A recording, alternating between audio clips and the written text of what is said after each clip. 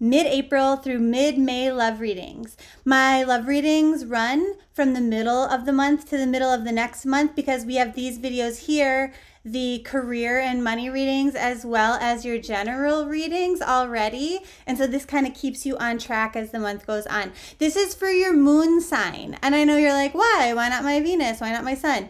This video right here is going to tell you exactly why that is. Just trust me, it's going to resonate more.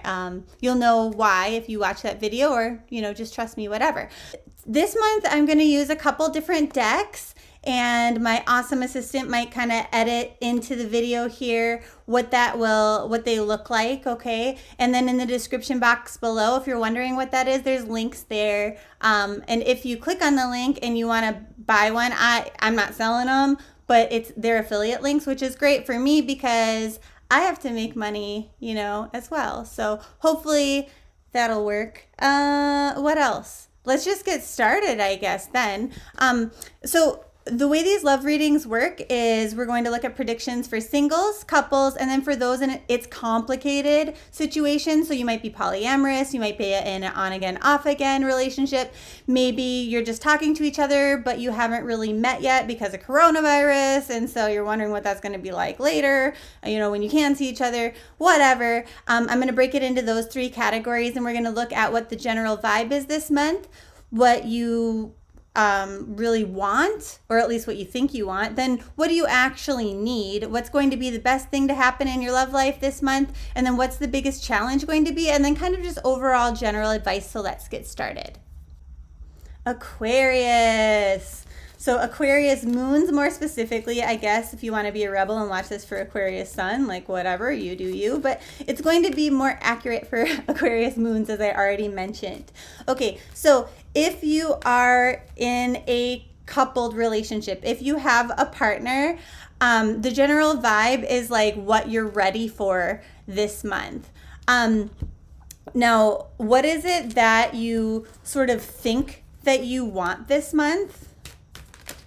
And they're saying, well, you want happiness, okay? And then you want to be in service of your partner. You know that when you make your partner feel good, that you're going to feel good, you know, in response. Not only because you did something nice for somebody else, maybe you took something off of their plate, decreased their stress, made them feel happier, but then when they feel happier, they treat you better, and then you're happier, you know? What goes around comes around in a committed relationship. So I want you to note that when you are feeling happy, especially in service to other people, then that's kind of a sign that you're on the right path. So this doesn't mean give and give and give of yourself until you're fully depleted. No, only giving if it makes you feel good, okay? So what is it that you actually need this month in your relationship? And they're saying, well, so they want to bring up the conversation about coronavirus. They're saying it's making it challenging to start conversations about what? And they're saying you already know, and it's going to be a little bit different for each of your individual situations, which is why they don't bring up a topic specifically. That's better discussed in a personal reading. However, they're saying the point is to talk about injustices. Now, Aquarius is generally care a lot about injustices and what is fair and what is right and all of that stuff. And so it's like, it's hard to talk about that right now. Well, why is that hard? Because the focus always comes to what's imbalanced in our day-to-day life, in our routines, you know, with our finances. And maybe there's not much that you can do about that right now. But should you talk about it anyway, just because you need to talk about it, even though there's no way to resolve it? And they're saying it doesn't really affect your marriage in the long term. However, you might just want to wait until all of this kind of passes and becomes more easy for you to talk about, when there's maybe a little bit more hope, okay? So even though this is something you need, it might be something that you want to maybe process on your own or think about how you're going to bring it up later, okay?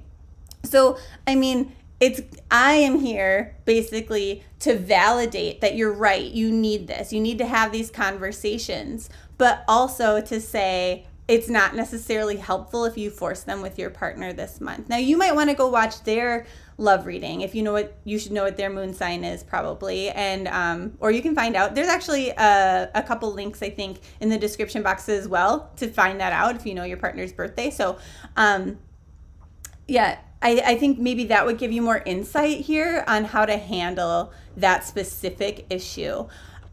What is going to be the best thing to happen in your love life this month? And they're saying you kind of already know. Despite what other people say, you can feel it. Like you have intuition that's kind of telling you. And it's nothing that is affected by coronavirus stuff.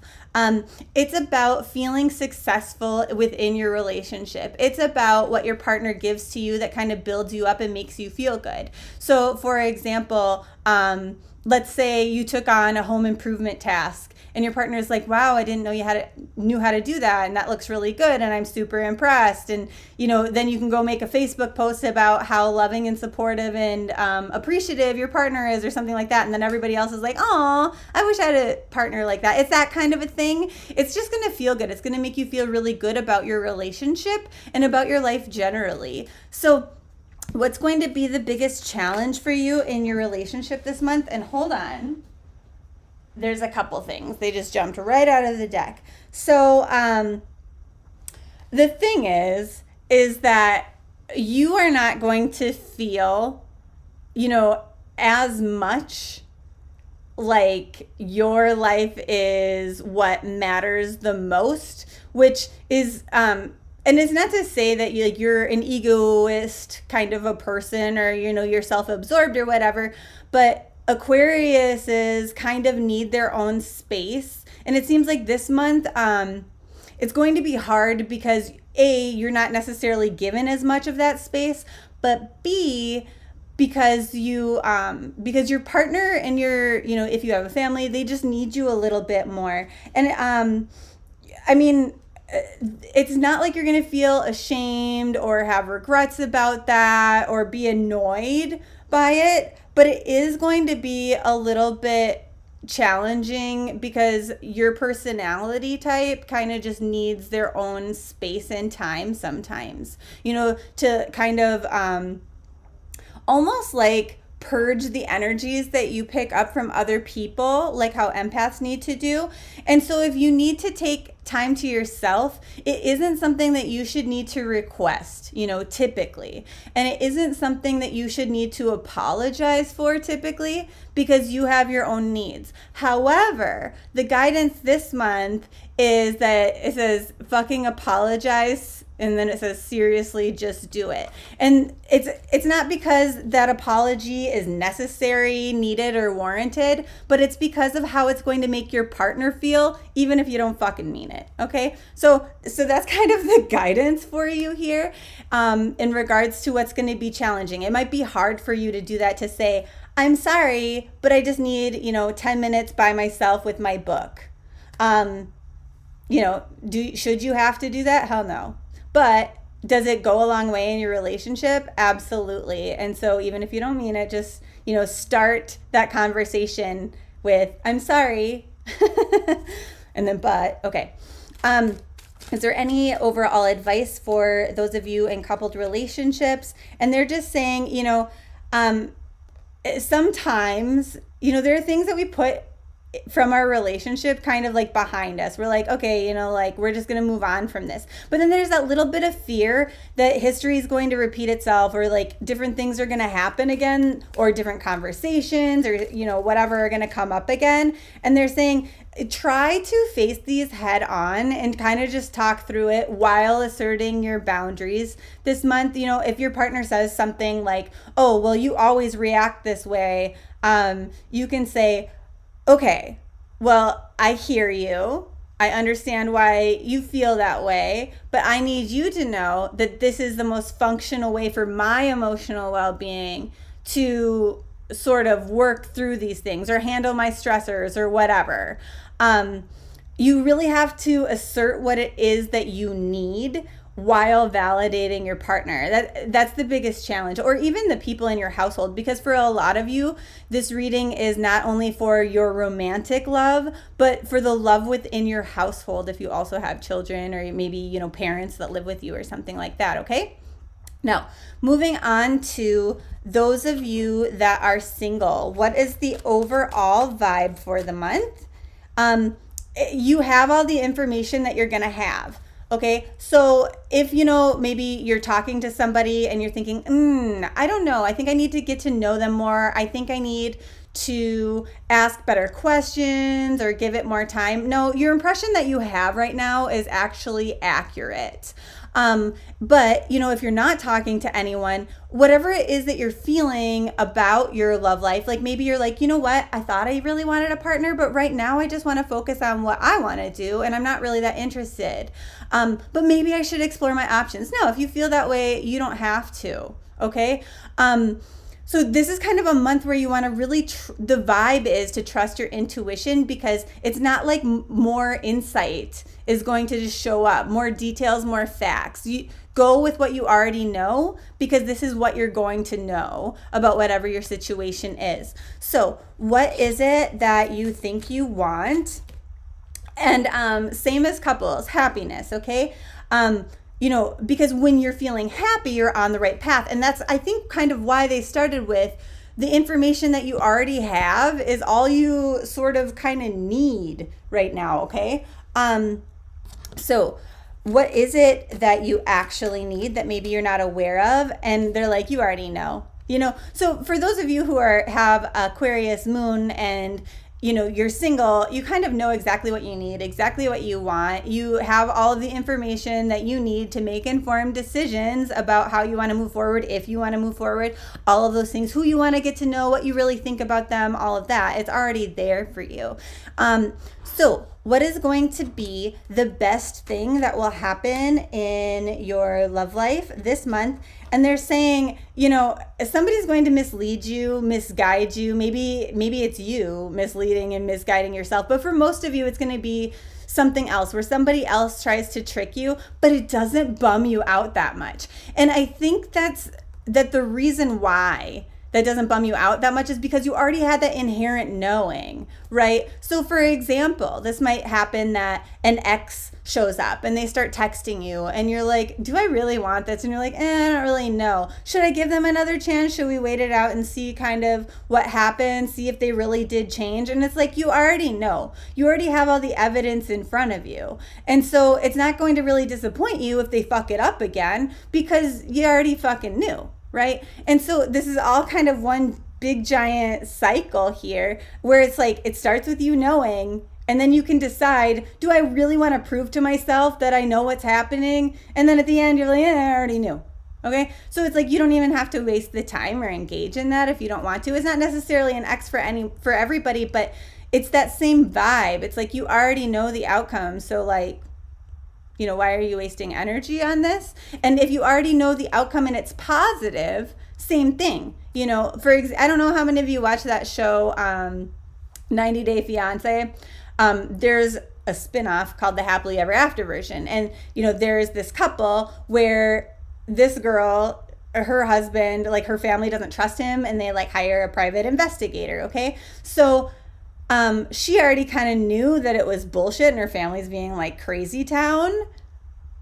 So then why did she go to the meeting with the private investigator, right? Like, it's just a waste of her time, a waste of her energy. It's just something to fight about with her husband later. It's bullshit. It's that kind of thing, okay? Like, you already know for better or for worse. And so you're just wasting time and energy if you're not trusting that.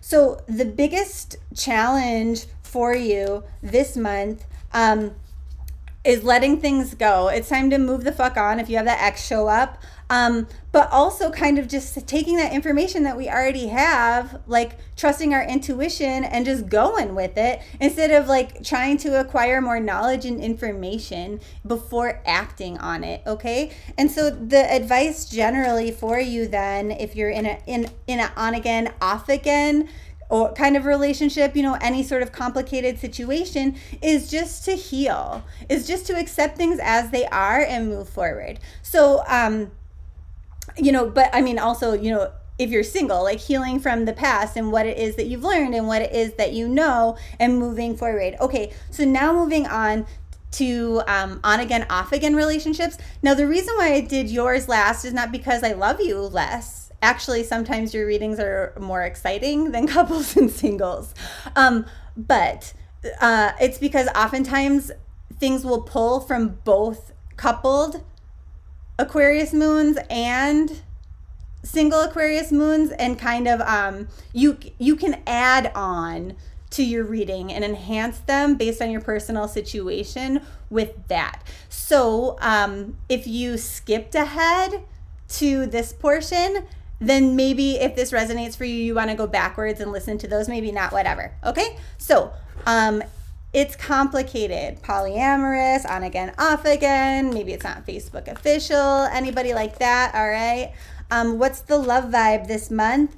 And asking for help from other people. Help with what and from who? Okay.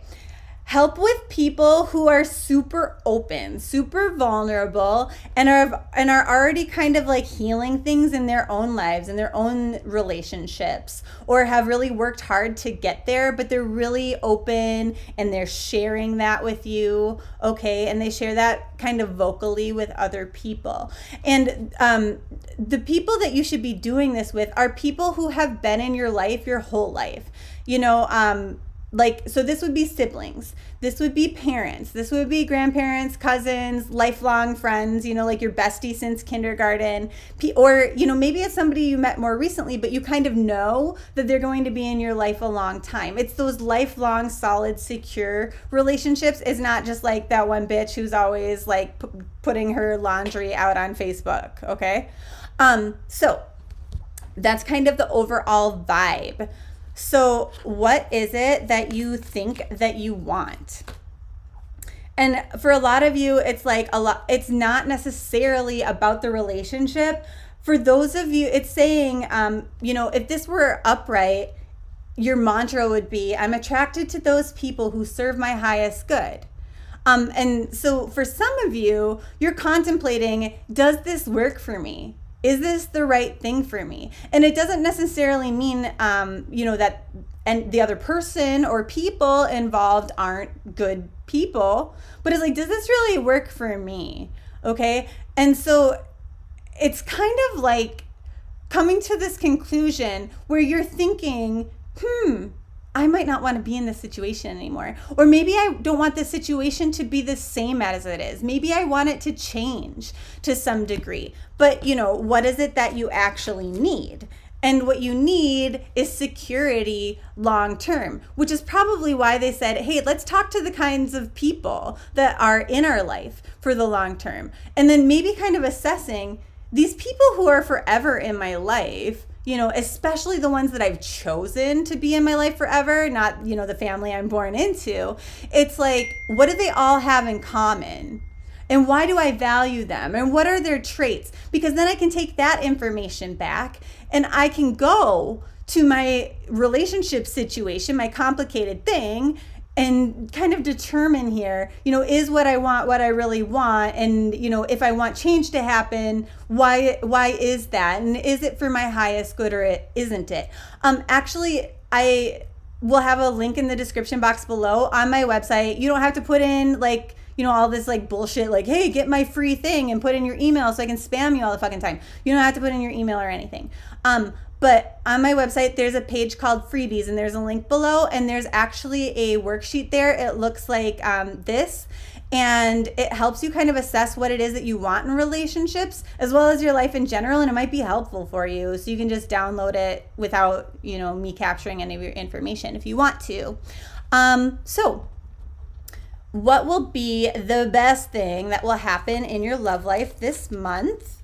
And they're saying that long-term, secure, I know what I can count on vibe. That big future planning for yourself, but also for the people that you care about, romantic or otherwise. They're saying you know, and this is not in a material or financial way. Oftentimes when that card pops up, they mean like, hey, let's think about our long-term investments. Like, can we figure out how to save for retirement? And should we buy a house? Nothing like that. It's about the security of who's going to continue on, who's going to be in your life for the long term, you know, and choosing the people who should be there. So what's going to be the biggest challenge for you? That you're having a hard time letting go of people who maybe don't need to be there anymore, and that maybe it's kind of funny to you. You're not taking it seriously enough. And you know, oftentimes we use laughter to cope with our pain or as a way to avoid feeling and really hurting, you know, when we're in those moments. And that's why they say laughter is the best medicine. However, for you, it's like, okay, but these situations that are not that funny, that like day-to-day stress us out, are going to continue to do that if we keep laughing about it and not really facing it.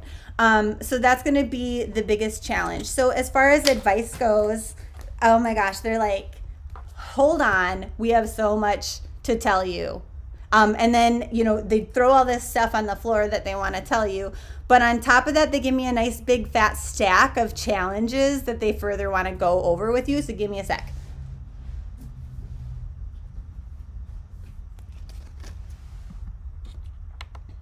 Okay, so first thing, they say the challenge is to be open, to speak about this with other people, like how they initially mentioned. And then they say after that, then manifesting, okay, what is it that I think I want?